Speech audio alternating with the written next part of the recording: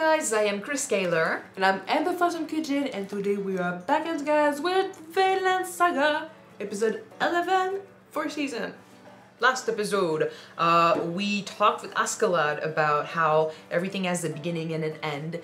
When you become strong, eventually someone will defeat you and they'll become strong, and the cycle goes on and on and on. We kind of compare that to how Thorfinn's father died after, after fighting Askeladd, and maybe Thorfinn could think about this as it's inevitable. Everyone dies eventually. Doesn't mean that you should spend your entire life focused on the death of someone, because when you can focus on their life and what they did when they were alive. But that speech about the inevitable end also led Askeladd to choose to fight back against Thorkell. The main army retreated back home, back north, and Thorkell, when he found out that Canute, the prince, was right there, he chose to attack. Took 500 men, Captured Canute, and then he started moving against the main army. They were asked, Askeladd's group, they were asked to help, but Askeladd chose to just make it count. They're not ready to die and to fade with the twilight. So he said, we have 100 men, let's fight those 500 men and Thorkell, and if we die going out with a bang. So we have a huge challenge ahead of us. So let's jump in this episode and see if it happens now. Don't forget to subscribe if you want to see more of these episodes, and check out our Patreon for the full-length reactions. Alright, let's go. Straight up. Survival of the fittest, shall keep your show. Because the world that our wisdom will lead, but tell me what went wrong. I've sold my soul, so tell me what is left for me when I've given up everything. I don't care, just give up more for me.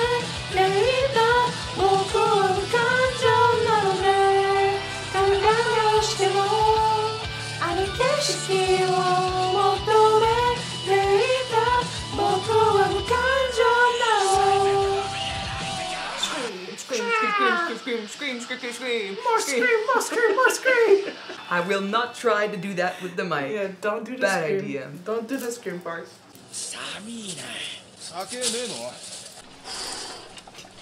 Are you okay? It is winter. It's Are going you close to having an winter. epiphany? チェダー村がなかなかだった。食い物より女だよ。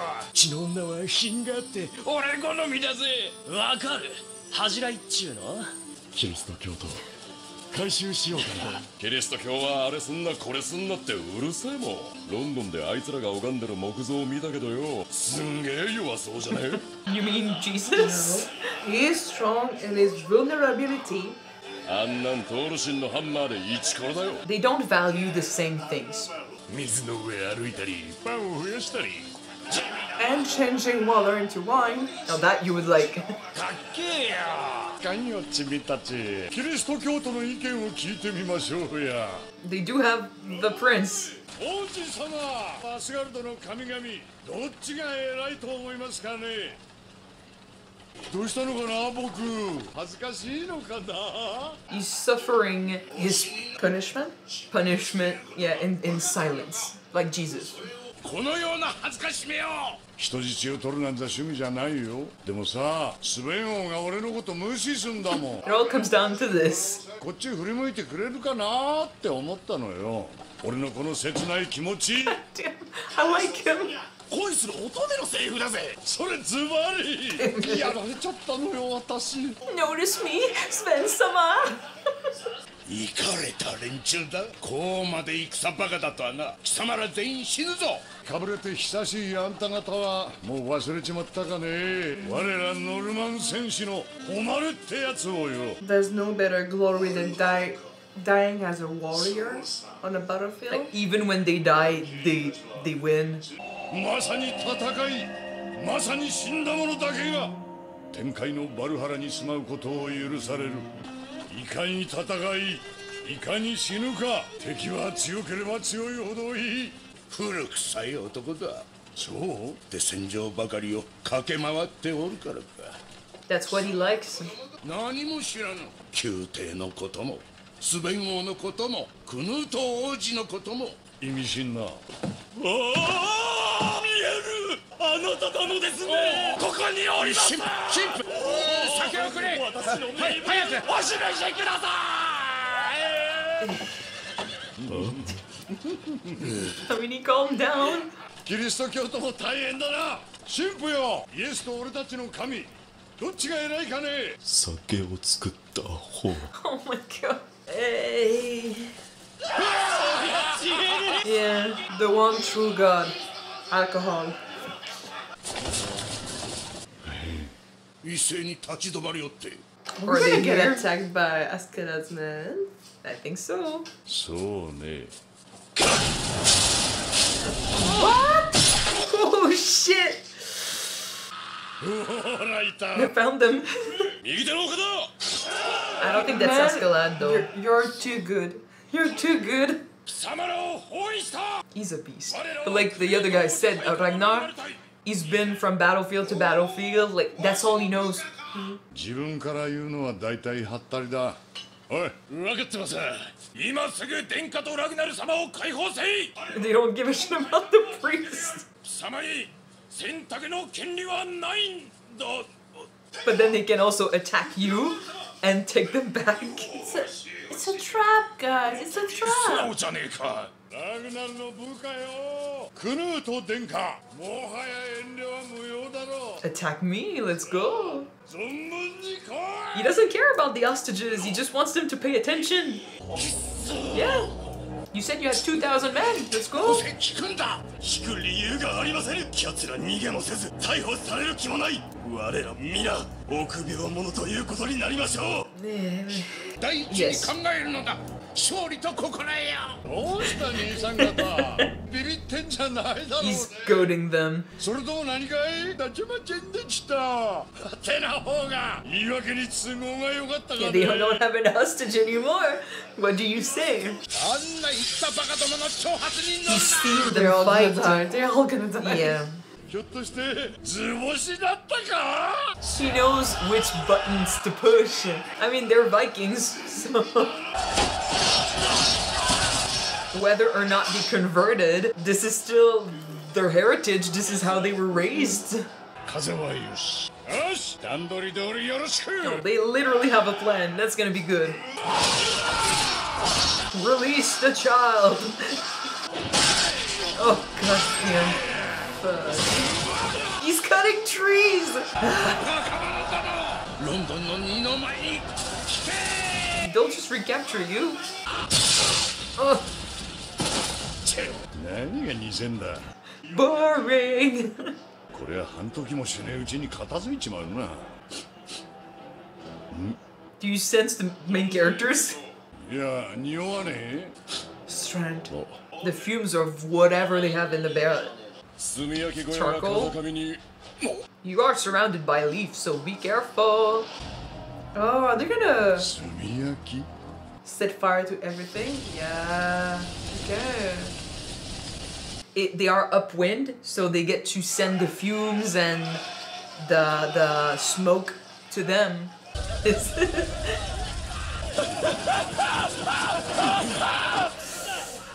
If you don't have the strength or the man, you need to have the wit. おう、 I'm just right here, どうし dude. よう。あっちゅう間に三本火の海だ。煙で敵味方がわかんねえ。 That's the plan, I think. 風下がまだマシだ。ずらかろう。山火事で死んじゃバルハナにはいけねえ。山火事なもんかい。こいつは付け火だ。こいつらの作戦じゃね And え to よ。 go where they want you to go, that would work too. ってことは、 We're the opponent. 第三の勢力が I kind of want to see Askeladd versus Thorkell. That'd be something. いろんな死に方あるけど、あれだけは勘弁だね。まったくだ。 So they'll go away. これで死んでくれると助かるんだがな。この程度であの化け物は死なんだろ。 He'd scare the fire away. 頼め。よし。 Release the child. It really, it's a tactic in this group. Oh man. さっき遠目に見たな。Don't just bring back his head, don't bring back all the prince. I don't know, but I guess like the plan, I expected them to literally try to fight, because I mean that would be crazy enough to do that. But they don't have the men, so just try to capture Canute. ヨシンバ勝てたとしてもどうせ手柄はラグナル隊が持ってっちまうさ。どの道一か八かよ。殺しちまったとしてもケツまくって知らんぷりすりゃ。と言いつつトルフィンなら王子を取ってこれると思ってんだろ。なんだかんだ言ってあんた結構信用してんだよ。 Despite everything. 怖いもん知らずのバカが使い勝手がいいだけよ。 Yes, but at the same time, you've seen him grow. Despite saying otherwise during their duel, he is strong. この場を脱せねば。殿下。 We're coming. ラグナル様。突きかかるやつがあるか。おっかなくて。殿下。ラグナル様。分別のあるものはまず愛して。 Yeah, but you're gonna just pinpoint your position right now. Yeah. 殿下はこっちだ。 Thank you for getting us. 味方だぞ。いきなり。 Yeah, you do that. クヌーとミッキー。こっちだ。トルケルの手下か。 There is no winning in war, man. こっちにおいで、僕ちゃん。 Fuck, like a The horse is on fire. It looks fucking intense. なんだこのチビ。ずいぶんやる気満々じゃねえか。でいいのかな。平気だろ。 You can try. 老人には見えねえ。死んどけチビ。 Fuck, he looks like a main character. Oh. Smooth. Tear it. A la Roadhouse. あんた助けに来た。そ I こ mean, で待って。 save is a big word. Depends on who they sell you to. My Prince Charming. トルフィン。 Ugh. おい。 Hey! 大将。こいつとやり合ってた We の don't か。 have time to waste. There's fire everywhere. なんたってこのトルフィンは金を負わせるほどの戦士だからな。なりを見て侮ると痛い目見るぞ。 He's just so proud. Great memories. 聞きたいことが2つある。お前らの仕業だな。 Yep.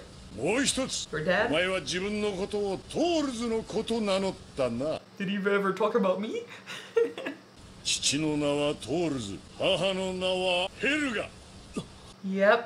違うか。 You knew your father and mother. Because with how many Thors there are, it could be anyone.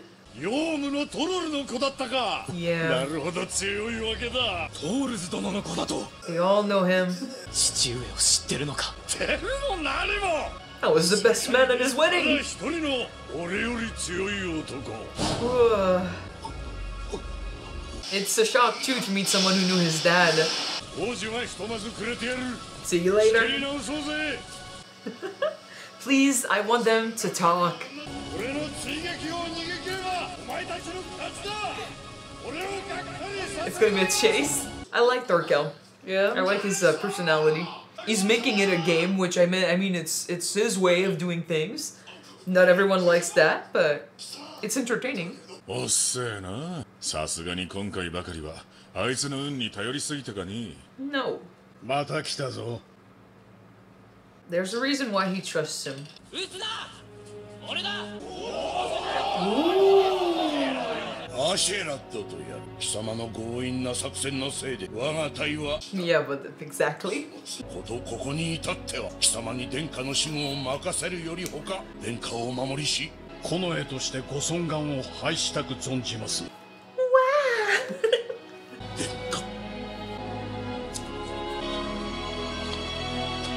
My God, the prince is beautiful. Unless it's the princess. もし姫の間違いじゃねえのか。 Or he's just has feminine features, which is possible. Canute is a man, so I think they're just surprised because of his features, which could be why he's constantly wearing a helmet. Because it looked like a fair maiden. Yeah, maybe. That's gonna be for next episode. Earlier, I was kind of joking when you saw Thorfinn on his horse riding to save the prince. The damsel in distress. My hero. Looks like academia. No, but we'll see. I guess he's gonna be around. It's gonna be interesting considering Canute's way of seeing things. The fact that he's not participating, he's not like talking back, he's not saying much. They are saying they are allies. They knelt to him, so maybe he's gonna be more open with them. I think there's also a reason why the prince never talk or speak in front of other people that it wasn't ally with. I'm gonna assume it's a man until next episode when I'm we gonna get assume more it's answers. a woman. Canute is a man. So in this show, maybe it's different, or maybe it's not Canute, but the way they all talk to him, the way they knelt to him, like the way Ragnar speaks to him, I expect him to be Canute, the heir, the second prince. So I don't know. I don't see why they would lie about that, or why they would send to the battlefield a woman when they just want him to prove Unless himself. if he has a wife or a sister, maybe she took his place to protect him. We don't know, but I'm guessing maybe a That'd woman. be worse. I don't know. Maybe a woman. I don't know. We'll see. Anyway, but yet his way of thinking being so different from what Thorfinn is used to with the men around them, the ones that, you know, fight each other for the simplest of reasons, that is going to be a big change. I kind of hope that they speak to each other and they stay close. At least maybe give him an ally in this group, like someone that he doesn't feel a deep hatred for. That'd be interesting to have him have a companion maybe to talk to. That'd be cool. But yeah, I expected almost from the speech last episode, I expected Askeladd to be like, fuck it, we're fighting them.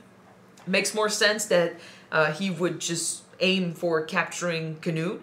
Because like they did only have 100 men. The way I talked about it last episode, it was about the reputation. I guess you don't necessarily have to defeat Thorkell, kill Thorkell and his group to get the rewards of what you did. They saved Canute. They're gonna bring him back. There's also gonna be a chase. Like Thorkell is not gonna just let them go. They're all going towards the same place anyway. So Kingsman. What? Kingsman. They're going towards the main army. Yeah. So they said you get the rewards if you get to escape me long enough. So he's gonna actively try to get them. So that's gonna be interesting in the future. I do want Thorfinn to talk to Thorkell, if only a little bit, about his father, get a new perspective on who his dad used to be. That's gonna be interesting. I don't think the way Thorkell speaks to Thorfinn, I don't think fighting him is no longer a possibility. He sees a chance, like he said, oh, you're definitely Thor's son because you're strong, so you're his son. Just like I talked about Askeladd last episode, I feel like for Thorkell, this would be a good enough reason to fight Thorfinn. Like, prove to me that you are your father's son, that you have what it takes, because you probably inherited that from him. If he's that strong, I can't wait to see how strong you are. But that's going to make him a target too. How badass was he in this episode, riding a fiery horse? Yeah. Askeladd does trust him. Like, despite what he says, which I do believe that there's a part of it that's true. Like, he knows that Thorfinn is going to put himself in danger. He knows he's going to do those jobs for him because of what he aims to gain from it. He also would not send him constantly on those missions if he did not trust that he could do it, especially if it's something that as important as go get the fucking prince. I think he's seen him, like, he dismissed him when he faced him a few episodes ago, but I think he truly values his strength. He sees the potential. He knows he's capable, so that's why he also sends him constantly fighting those stronger opponents, if only to see what he's willing to do and how strong he'll come out of those fights. Like, he lost against Thorkell doesn't mean he's not learning from that fight. It has been a decade that Thorfinn joined Askeladd and his man. So yeah, he grew up with them, he learned with them. So and he's fought Askeladd more times than we saw in the show. So even if, yes, Askeladd may see Thorfinn as a means to an end to do what he wants to do, because he knows that he's gonna do it without asking questions, because he wants to have any possible shot to fight him. I think There is some sort of funness behind it. a good reason to trust Thorfinn comes down to his motivation to come back alive because of his drive, because of his purpose, is that strong. So he knows he's going to get the job done. Out of everyone, he's the most motivated to come back alive, to prove himself, to get those fights. So he knows he can trust him. He knows he's going to do the job. So I guess it's Askeladd's way of acknowledging Thorfinn's strength, but also using him because he knows how strong he's getting, and creating this warrior that might defeat him one day. But yeah. Thorkell is a fucking menace though. Despite the conditions, he's just having a nice little chat, surrounded by fire, doesn't give a shit, he's fighting like, Oi! we're right here! We'll see you again! He does, like, he enjoys this. He took an hostage only for the enemy to pay attention to him. He wants to fight. At the end of the day, like, he explained why Vikings are like that, like the what they believe in. We talked about this last episode, but really how they live, how they go out as warriors, like that's all that matters to them. Like they need to pile on the glory, the deeds, and the victories, and make themselves these strong warriors worthy of Valhalla, so that when they die, they get to have the ultimate fantasy, the just get to the halls, and this is what they were raised on. And when you compare that to Christianity, it is very difficult to see a similarity, but because I mean they don't value the same thing. Like a true, like I guess if you think about how I said it with Canute, like him staying silent and taking on the insults and the mockeries and all of that, it would be the representation of what a Christian would see as strong. So basically you are the martyr, you suffer those blows, but you take them without complaining. You suffer through life. Like the life of a Christian is a life of suffering that gets rewarded at the end. In the end. So whereas the life of a Viking is you live your life to the fullest so that I acknowledge you in the end. So it's just they all have this fantasy of this dream of a heaven, of a reward in the end. It's just how they achieve that is different. But where one values fighting and the other values not necessarily suffering, but they value those that are strong enough to take on that suffering, it still comes down to strength. It comes down to, I guess one is physical strength and the other is mental strength. It's just not seen in the same way. So I guess, I mean, that's why you say it's because he has a girl voice and it's a girl. Maybe. Would you really risk the prince's life on the battlefield? The king was there. The king left. The king was there. Anyway. You are the heir to the, well, not even, he's the second son. Maybe that isn't Canute. Maybe. But then everyone else thinks he is. Or if it is, he has a really pretty face. There are many possibilities here. We'll see next episode. But yeah, that's how I interpreted the silence. Kind of like Jesus, kind of like the Christ. He would face those obstacles by taking them on, not complaining, not giving them anything, just silent suffering, silent resilience. And because, I mean, that's, you don't fight back, you turn the other cheek. That's another thing that's being told and taught with the Christians. What's the English word of penitence? Penitence? You sure? I don't know. Anyway, because that's the term that you were looking for earlier, and I said punishment, but it's not the same thing, basically. No, I was looking for punishment. You sure? Yeah. But it is, yeah, it's definitely something that's taught, like, when you receive a blow, you turn the other cheek. Like, even though Christians have a long history of fighting and wars and yeah, still, at the base of it, most of what's been being taught in the Bible and all of that is meant, at least not necessarily in the Bible, we have not followed Christian, teachings in a long time, but the idea of a good Christian is someone who helps others, gives to others, turns the other cheek. You don't fight back, you take on yourself and help others. So this is what I see in Canute, or not Canute. It's not necessarily a weakness. It takes a lot of strength to turn the other cheek. It's just that where the Christians will value this, the Vikings don't value this. The Vikings need to fight back in order to be accepted into Valhalla. No, I mean, and to be fair, I don't believe any of them are right or wrong. Like I said, in Vikings, it all comes down to what type of life appeals to you more. Someone like Thorkell, who enjoys fighting and goes from battlefield to battlefield. Well, like the life of a Christian. Exactly. But someone like Canute, or the Canute we saw, who seems to be a pacifist, doesn't want to fight, would rather, you know, pray for peace and all of that. He would not enjoy the life of a Viking. You go with the type of life that talks to you, speaks to you more. But yeah. Anyway, so this is where we are. That's pretty much it for today. Thank you guys so much for watching this episode with us. If you want to see the next 2 episodes right away, they are on Patreon already. You can check them out. The link is in the description below. If you don't want the next one, show up on YouTube next week. So we see more of Prince Canute or Princess Canuta. See you then, guys. I don't know.